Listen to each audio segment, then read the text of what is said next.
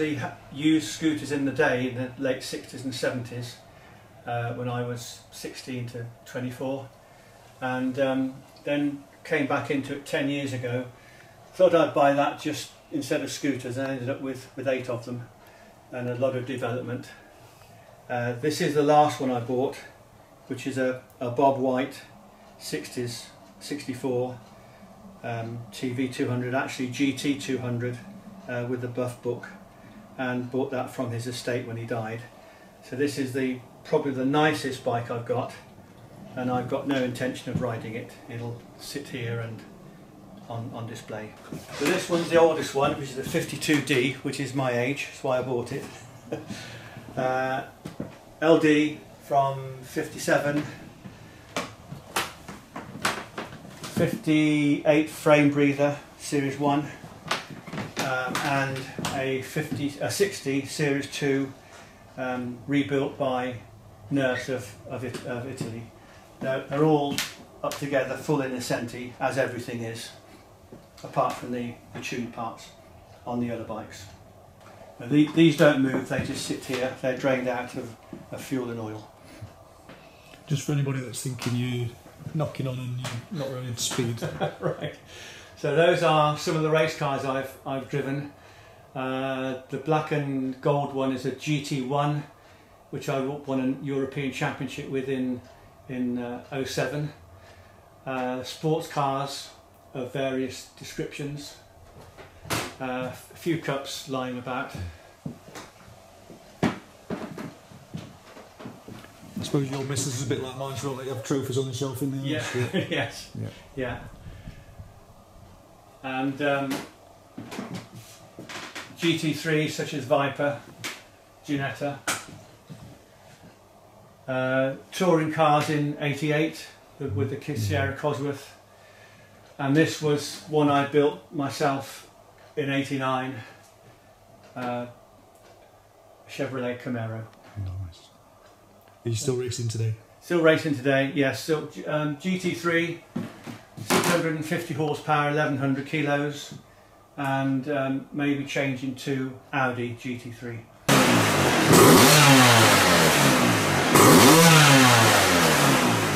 So that SX200 was a working scooter that I bought, and we haven't done anything on the body or the running gear.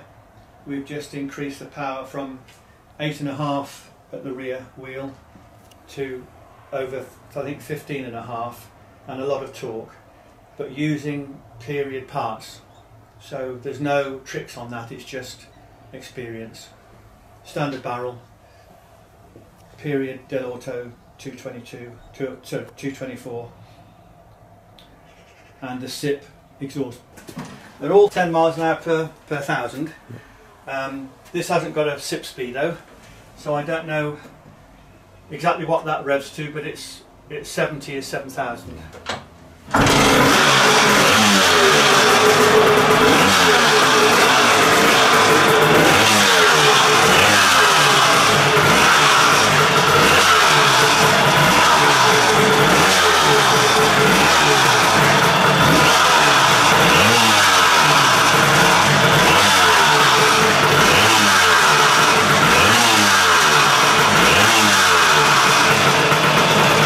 So this one I bought as is, with the paintwork done. The frame was left original, but the outside paintwork was refurbished. With the running gear it's got suspension and brakes. With an SS200 engine, which was originally 22 horsepower and 12 pounds-feet. And we've kept the SS200 but developed it, original block, small block, and we've now got over 40 horsepower and over 26 pounds-feet, right back to 6,000. So that's a good touring bike. Having said that, the SX200 is probably the sweetest touring bike. It'll do 65 or 70, the SX200. Can you just tell us about that reverse scoop? Yes. Quite interesting. Yes. So the reverse scoop was put on because without a scoop, the air temperature was about 30 degrees above ambient going into the carburettor. and sucking dirty air from the floor because there's a vacuum in the engine bay. The reverse scoop doesn't pressurise the carburettor and give a weak mixture, but gives enough air for the carburettor to breathe well, and it takes very clean air from the side, and there's no grit at all enters the carburettor. The bell mouth keeps as clean as it was when you started. So this one has got a 40mm Lectron instead of 48, and again the same downdraft manifold, and it goes into the reed vertically so that you get the the right flow for the reed. And again the 2-to-1 ratio. Is that something that Gary's made? Yes. Yeah. Yes. There's available a 30% increase, but that wasn't enough because we need double the movement. It's a little bit heavy on the throttle, but you need that.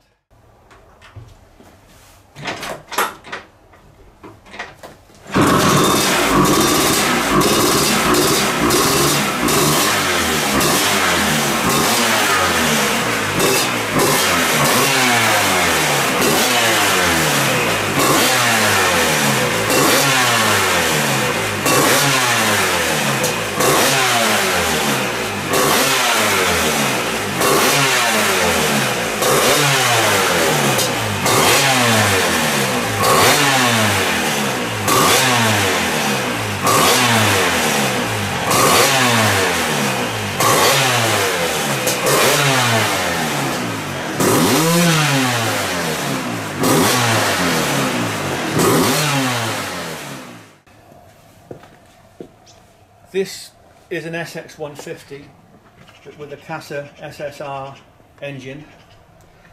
I bought it standard, so we converted it to Casa running gear, brakes, suspension and the engine. We then developed the engine from 45 horsepower to over 70 and over 40 pounds-feet, and we still get 30 horsepower at 6,000 RPM. It was that quick that I couldn't hold the front down no matter what gear I was in.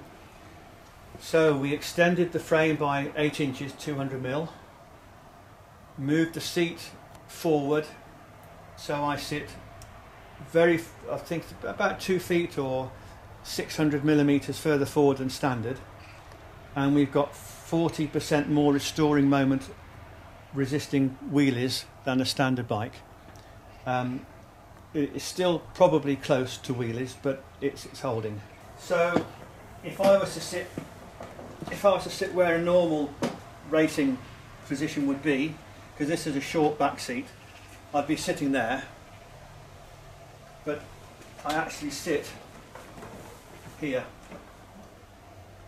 So I'm probably 100 kilos, or 90 kilos actually, a long way forward, plus the weight of the bike has gone up slightly because of the stretch, extra metal, and gone forward 200mm, and we put some strengthening in, so I think we're about 10 kilos heavier than standard, but 40% more restoring moment. And the driving position is pretty good for me. Another thing we have is a steering damper to stop the wobble, and also these are extended for 2 reasons, the grips. One is to give me room for off the throttle, moving off throttle, because bearing in mind that half throttle is still 50 horsepower, and if you don't close the throttle, you can't shift gear. So I need space. I wear proper racing gloves, so I need and a full suit, so I need proper room there. And also we've put weight in the handlebars to stop any movement. So with the damping, it's pretty good on the road. So I race GT3 race cars, which are 650 horsepower and 1,100 kilos plus the fuel and the driver. So I think that's about 450 horsepower a tonne.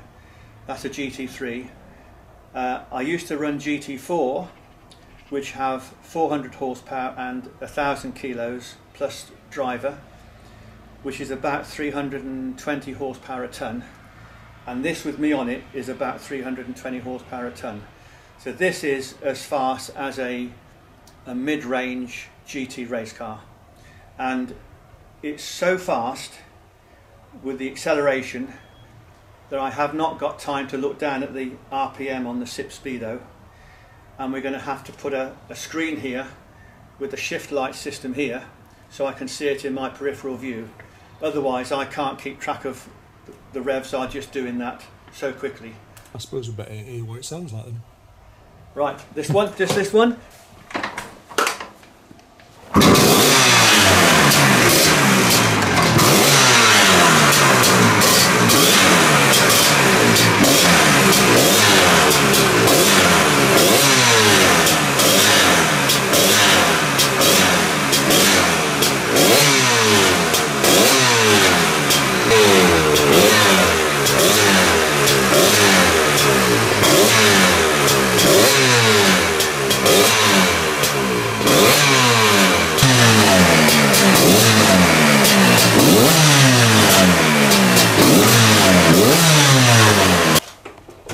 So you can see we've got 48mm carb and a special downdraft manifold fabricated, so it goes straight into the a very big reed, V-force reed, so it fills out, and the velocity is good because it's actually vertical as it goes into the reed. We've got 2-to-1 relay on the throttle, so you keep 90-degree movement on the twist grip. What tyres are you running? Dunlop on these. Yeah, Scoot Smart. Yeah, to get a bit of grip. Yeah. Hang the expense of the wear. And they've got good ratings as well. You see the tank, we've got level gauge there, and we've got the Mikuni pump there.